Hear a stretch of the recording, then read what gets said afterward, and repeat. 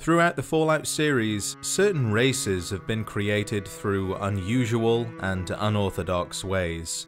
Ghouls through radiation and super mutants through FEV are just two examples where humans have been transformed into a new-fangled race of humanoids, defined by their mixtures of physical, behavioural, and cultural attributes that separate them from the humans they once were.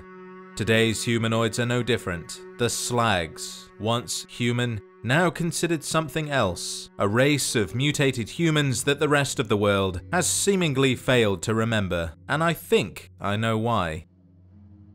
When the Great War tore the world apart, there were two types of people. There were those who were ready, and those who were not. The ancestors of the Slags belonged to the former. They were a secret militia who weren't able to secure places within Vault-Tec's series of underground shelters, so they made their own.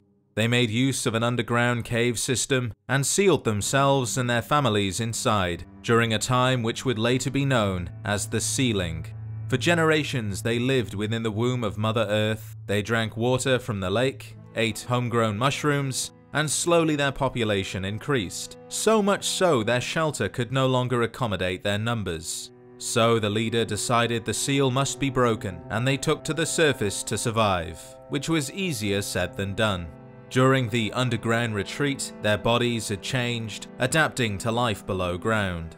Their skin was drained of all colours, and their pupils were constantly enlarged. So when it came time to return to the surface, they found the sun to be unbearably bright, and the night sky was even worse. After 100 or so years of living below ground, no one had ever seen the outside. For them, to be without a ceiling was strange, and to have so much room to move around was uncomfortable. And the night sky was the strangest and most uncomfortable thing of all. To them, it was a black sea of nothingness, and the sensation of falling upward was so intense that they would freeze in place or clutch the ground in fear. But with their survival at stake, they had no choice but to brave one or the other. In the end, they chose day, which was unpleasant but tolerable in comparison to the sea of nothingness. In time, those who could withstand being out in the open created a small, prosperous farm, complete with its own water system, and over time they began to enjoy being on the surface. That was until the others came. People from Modoc, the nearest settlement to the farm, were out hunting when they noticed something in the distance. Something new, crops and livestock that hadn't been there before. To them, the farm had seemingly crept up overnight. Heading back to Modoc, the hunters told the others what they saw. They spoke of a farm to the northeast, a farm with fresh crops and healthy livestock, and this news was incredibly uplifting for the people of Modoc, because their own sources of food were currently being culled by an endless drought. This spontaneous farm was a miracle of sorts, something they hoped to benefit from. If not from the produce itself, then perhaps a new method of cultivation that could save their town. So a small team was put together, and they went off to make contact with the owners of the mysterious farm. But when they arrived, they were greeted with silence. They called out, banged on doors, and waited for someone to turn up, but no one ever did. Modoc tried many times to make contact with whoever was running the farm before they finally decided it must be abandoned. Whatever the reason was for the farm's existence was beyond their comprehension, but what they did know was that not taking advantage of what lay before them would be a great waste. So they assigned a single person, a man named Carl, to watch over the farm while the rest of them went home. The Slags who were hiding beneath the farm didn't want to make contact with Modoc. They didn't want to mingle with outsiders, to make an ally, or to trade. They merely wanted to be left alone. Not by choice, mind you, but due to their fear of the outside world and of crowds. So they hid and continued to hide while the others would come and go, but now one of them had been left behind and he showed no signs of leaving anytime soon. The Slags aren't particularly violent people. They don't want to kill the intruder, as that could spell disaster if the others were to strike back, so they came up with a plan, a harmless alternative to murder. The bravest of the bunch, those who could face the night sky without immediately cowering in fear, smeared themselves with glowing fungus and patrolled the farm after dark. It didn't take long for Carl to relay stories to MODOK, stories of strange glowing figures tending the crops and feeding the animals. They of course didn't believe him, instead they laughed and sent him back. In response to MODOK's mockery, Carl began to drink. The encounters increased, as did his drinking, and one day he vanished. And the next time the people of MODOK came to the farm, they couldn't believe what they saw. Instead of Carl, they found bodies, some crucified, others on the ground, all of which were left to rot in the sun, a warning, or perhaps a promise to those who dared to trespass. And this was enough for them to believe that Carl was dead, and the farm was truly haunted by ghostly creatures. In reality, these bodies had been manufactured by the Slags. They weren't real, they were dummies covered with Brahmin guts, which from a distance was enough to turn away the most hardened wastelander. And this ruse was so effective, the Slags never had another unwelcomed guest, and without interruption the group was able to thrive. They built an irrigation system, and over time they grew enough food to not only sustain their numbers, but build up a sizable storage. Meanwhile, the situation in MODOK grew increasingly desperate as more and more sources of food were culled by the incessant drought that threatened to starve the entire town. An indiscernible amount of time later, Vajir, the leader of the Slags, decided that since their food supply exceeded their needs, they should trade with the surfacers, exchanging surplus foods for medicine, perhaps antidepressants which could help with their agoraphobia.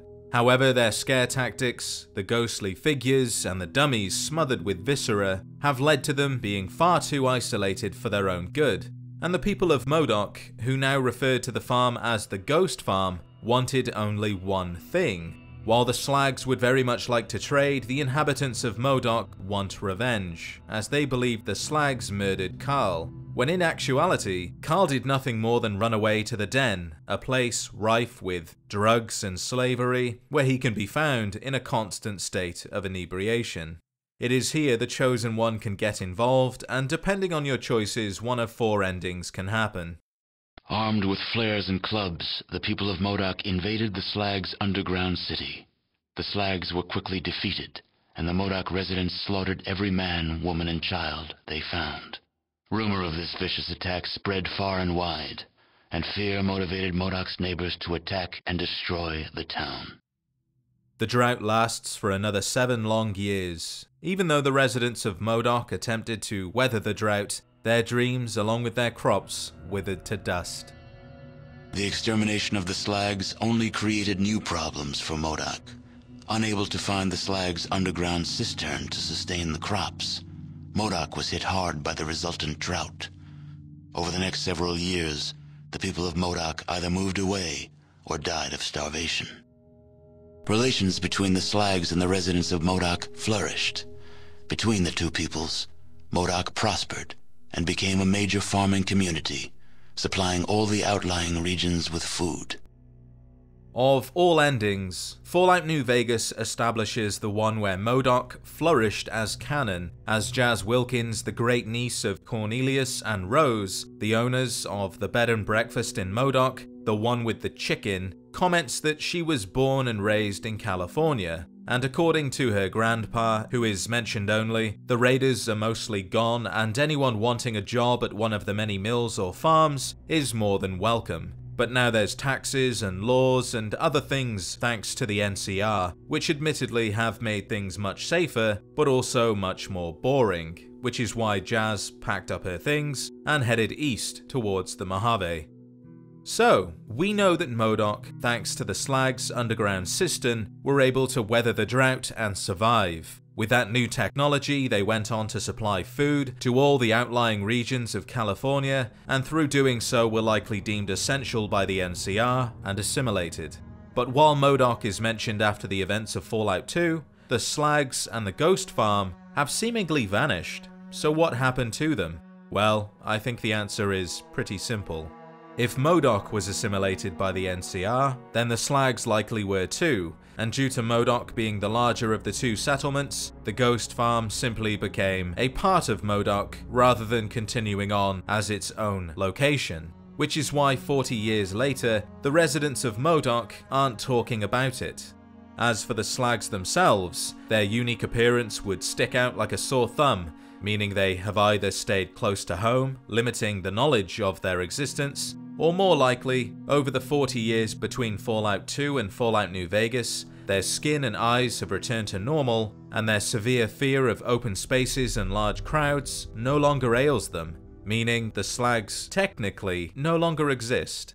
But that's purely speculation. Any number of things could have happened to them. MODOK could have turned against them once they had what they needed to survive. Or they felt threatened by the NCR and went back below ground. Or perhaps they migrated to a new location after the NCR bullied them off their land.